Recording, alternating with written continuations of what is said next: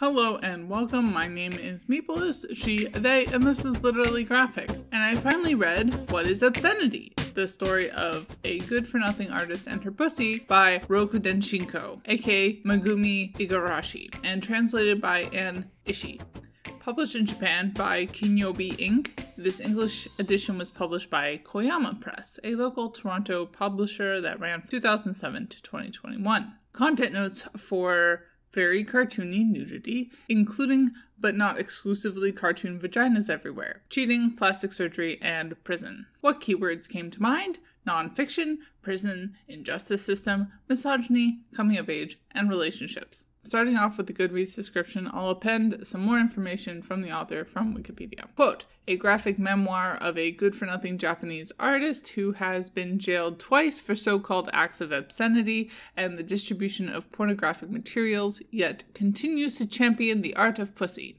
In a society where one can be censored, pixelated, and punished, Rokudenashiko asks what makes pussy so problematic. Rokudenashiko, meaning good-for-nothing girl, is a Japanese artist. She is known for her series of decorated vulva moulds, or Decoman, a portmanteau of decorated and manko, slang for vagina, distributing a 3D scan of her genitalia to crowdfunding supporters led to her arrest for alleged violations of Japanese obscenity laws. End quote. Mostly focused on her arrest in 2014, according to Wikipedia, quote, on 8 May 2016, the court handed down its decision. She was found not guilty of the charges related to the kayak on the grounds that the sculpture, with its bright color and decoration, did not immediately suggest female anatomy, in the words of the BBC report. However, she was found guilty of the charges related to the 3D data and was fined 400,000 yen, roughly $3,500. About half what the prosecution had suggested was appropriate. If she had been found guilty, then she would have faced up to 2 years in jail and fines up to 2.5 million yen. End quote. An interesting mixture of fairly universal ignorance around vaginas and the more specific view at the Japanese legal system, obviously all through the lens of Igarashi's personal experience.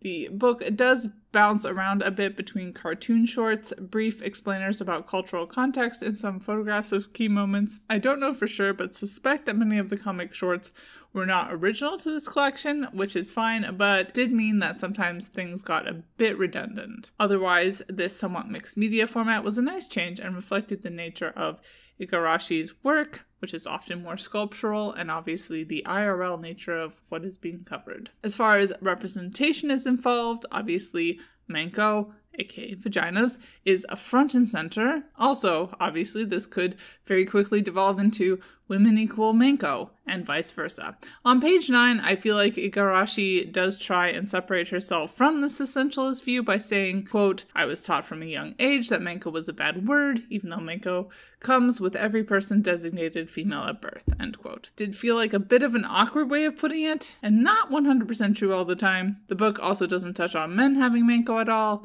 but since I didn't notice anything more overtly exclusive, I did end up reading this as an awkward nod to more inclusivity. Your mileage may vary, and I would be very interested in hearing about other people's experiences/interpretations. Sexuality, seemingly limited by Igarashi's experiences, was largely heteronormative, as the book does focus on pushback to manko art.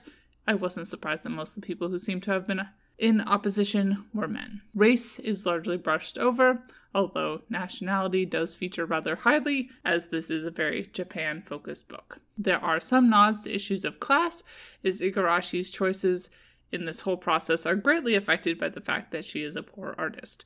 I also appreciated the thread of commentary that Igarashi gives on her struggles to actually make it as a mangaka, doing stuff for the story, and peers seeing more success than her. Less about the reality of being the owner of a manko and more about using manko in art. A lot of the potential avenues of exploring ability and disability were also ignored. That said, Igarashi does end up working with her cellmates to get another of their cellmates moved out of their cell because they find her mental health impossible to deal with, and said cellmate ends up in solitary confinement.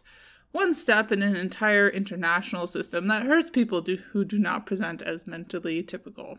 for lack of a better term on my part. While this is in contrast to her generally more sympathetic and nuanced than not depiction of fellow prisoners, Igarashi does not reflect on this at all and thus feels like she is playing into stigmatizing stereotypes. To conclude, interesting but not a universal recommend, it certainly stands out as very unique and very ACAB. 4 out of 5 stars for me. Bye y'all, keep reading and resist white supremacy. And Literally Graphic is created on land that should be given back to the traditional landholders, which in this case is, to my knowledge, the Mississaugas of the Credit First Nation, an Anishinaabe people, the Haudenosaunee Confederacy, and the Huron-Wendat Nation.